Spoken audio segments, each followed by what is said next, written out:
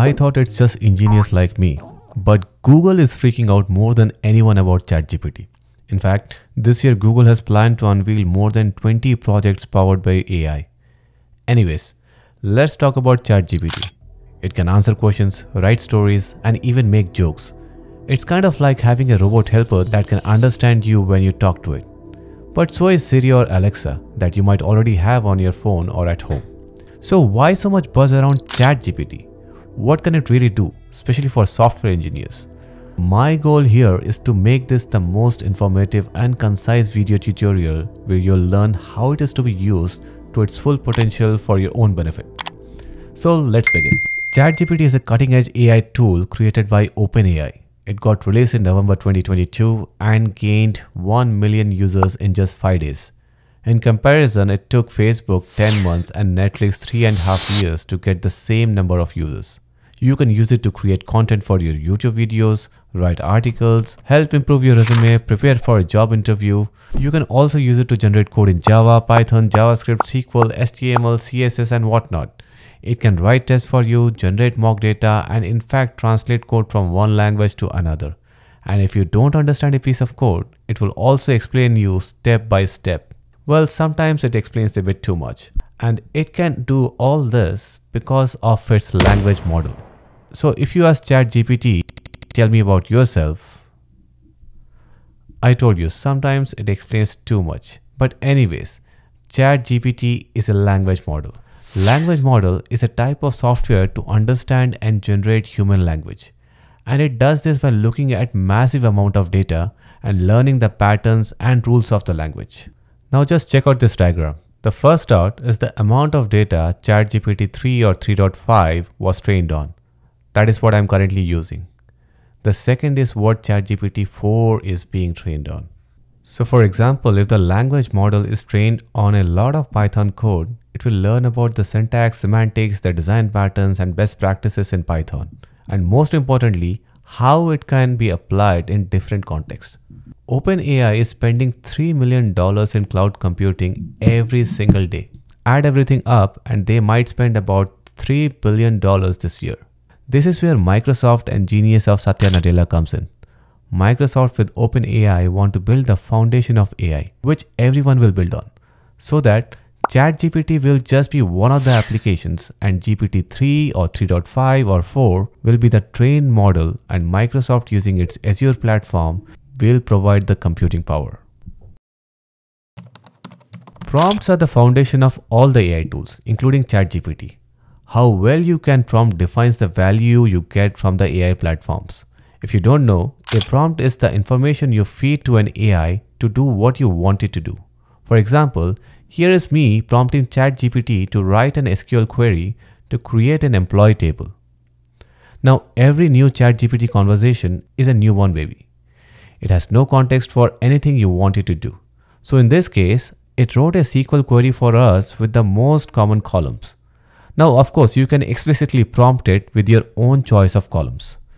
By giving it leading prompts, you can push the ChatGPT to answer less generically and with more detail.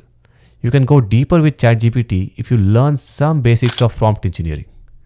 But for now, let's scratch the surface of ChatGPT with some useful software engineering prompts and have it write some code for us in SQL, Java, Python, HTML, and CSS. Getting started with ChatGPT is extremely easy. Just go to the browser and type chat.openai.com and sign up. Alright, so let's ask ChatGPT to code in Java to connect to MySQL database. And look at that. It's creating all the boilerplate code which I used to write for years. Wow. And it also gives us to write the hostname, port, DB name, username, and whatnot. In fact, it is also asking you to use the MySQL connector JLibrary. How about asking it to convert the code to Python? This looks much smaller. And we get the same advices again. Well, let's ask it to write a SQL query to create an employee table. And just like before, it is creating an employee table with all the columns it thinks are needed in an employee table. How about writing the same query in Cassandra? I guess it has to use SQL for that. Yes, it's a NoSQL database, but yeah, there you go. It's writing a SQL query for us. Well, can it do it in Mongo as well? And right off the bat, it says Mongo is a document-oriented NoSQL database and it doesn't use the traditional row column model. But regardless, I think it's going to create, and yes, there you go. It is creating an example for us on how to insert a document into a collection called employee. That's awesome. Let's try something complex. How about write a code to get Twitter trends and extract first 5 tweets of each trend, say in Python. It looks like it is importing something called as Tweepy with some Twitter API credentials, connecting to the Twitter API. It also saying that you need to replace your consumer key, secret, and token, and that I need to have this Tweepy library installed, and that I need a developer account. That is to access the API key, and then I can use it to access the Twitter data. But how do I get a developer account? ChatGPT. And looks like it is giving me step-by-step instructions on how to get a Twitter developer account. In fact, it also says that I submit the application and wait for Twitter to review it. And this can take several days. And I don't doubt that. How about asking it to write a Python-based AWS Lambda to validate and split files into half? In fact, if you notice, I have a typo here, but it is still writing the code for me.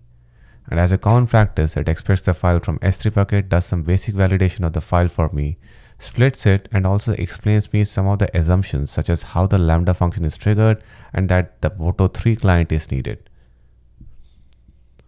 Fantastic. In fact, it is also advising me that I need to configure my Lambda function to have access to S3. Alright, let's say I want to prepare for FANG jobs and want to practice string programming questions. So I have asked it to write down the top 5 questions. How to implement reverse string, palindrome, non-repeated character, anagram. I can say from my personal experience, I got at least 3 out of these 5 questions during my interviews in the past. That's amazing. Let's ask it to implement one of them for us. Let's go with anagram checker in this case. Alright, so it is writing the basic boilerplate code. It's also implementing all the functions, but doesn't look like to be an optimized version of anagram checker. I would expect it to use hash map somewhere. Yes, there you go. It says it can be optimized or improved accordingly. Well, before optimizing it, let's go and check the big O notations of this or the time complexity. Nice. So it is saying the complexity is O n log n, and it also explains step by step on how it came to that conclusion. And that is how you explain big O notations or time complexity in your interviews. That is, you calculate time complexity of each step and then combine it together to come to a conclusion. Now that we know the time complexity, let's ask this to write an optimized code to improve the time complexity. And right away, in this new optimized code, it is using hash map this time. So what is the time complexity of this above code? And again, it goes step by step, explain the time complexity of each step and then combines it together. And clearly the time complexity here is O of n, which is better than the previous time complexity of O n log. Alright, let's ask it to write some unit tests for us. And it came up with 2 unit tests for now. And it also says that there can be some edge cases. Let's ask it to write those edge cases tests for us as well.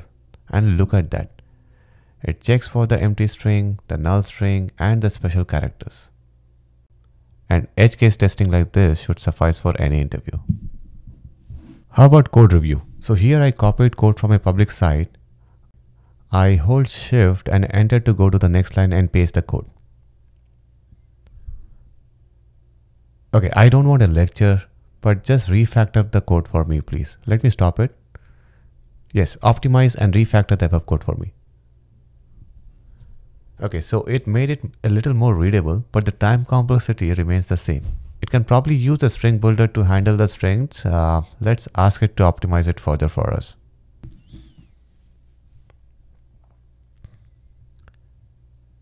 All right, and as I guess, this time it is using a string builder. And yes, and in fact, it is also giving us a reasoning of why it is using string builder, because it is easier to handle strings and not create too many strings.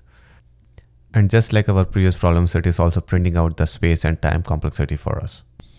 For our last exercise, let's try out some HTML and CSS. It's been a long time that I have done any CSS or HTML. So let me ask you to write a resume of a full stack engineer in HTML first. Alright, looks like it took it literally. Write some HTML code, buddy. I'm sorry. Oh, there you go. It is still writing anyways. Now let me copy this generated code to my VS Code editor and run it locally. And there it is. How about adding some CSS?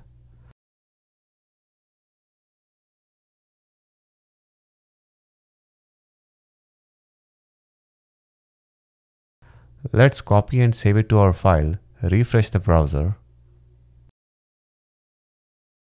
And yes, it is looking better. How about adding better CSS? Maybe some CSS animation.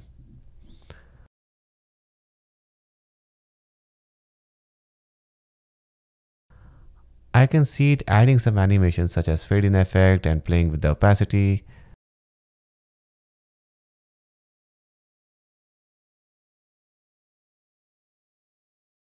Now let's refresh the browser again, and there we go. It is nicely fading in. And without writing HTML code by hand for a long time, I could still get the basics right under a minute.